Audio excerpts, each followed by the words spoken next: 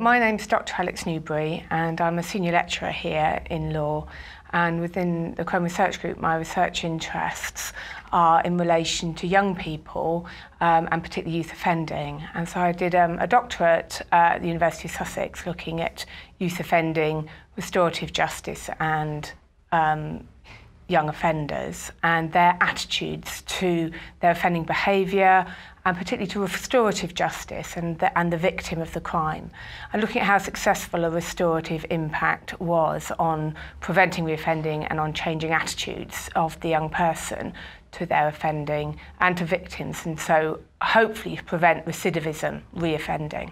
From that research, which was looking at 41 young offenders who I interviewed face-to-face at the beginning and end of their orders, I found that alcohol was a very significant issue, and particularly along gender lines it was quite interesting that the split, that the female young offenders owned the impact alcohol had had on their offending and would realise that alcohol, as they put it, made all their demons come out, one young person said to me.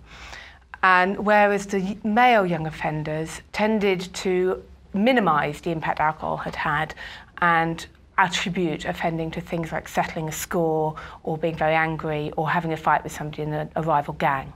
That interest over alcohol spurred another piece of research which I did in collaboration with Professor Gavin Dingwall at Leicester, at De Montfort University in Leicester, and Professor Amina Memon, who is a psychologist at Royal Holloway. I was PI on an ESRC bid to look at, put the bid forward for funding to look at how young people could be educated better, because the education at school is relatively patchy, in some places very good, but in other places quite patchy in actually the impact of alcohol and the consequences of it, and that maybe a more gendered approach to it would be a good way forward.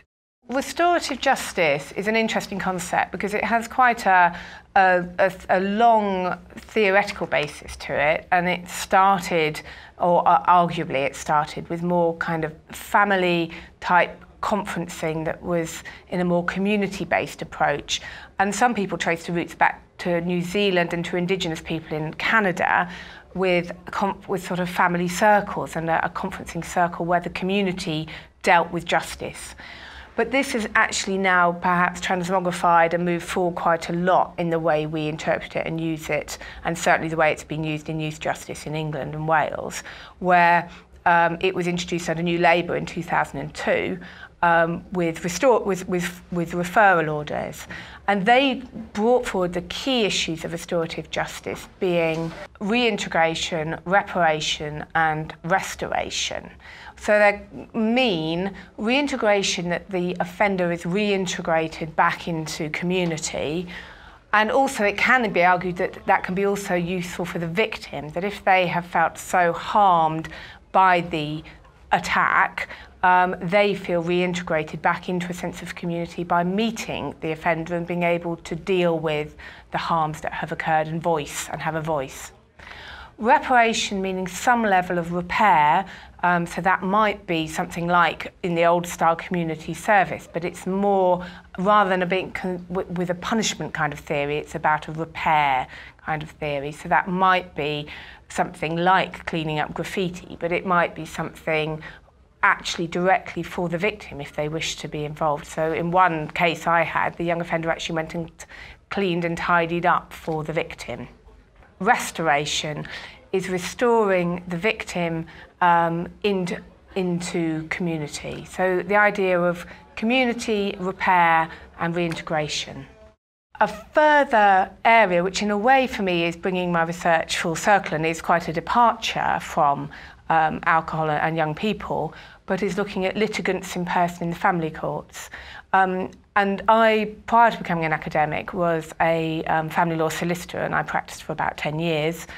And in that time, the numbers of people going into the courts who are actually representing themselves because they were unable to get legal funding was just beginning 10 years ago. It's now become really quite a significant issue with a lot of people not getting funding.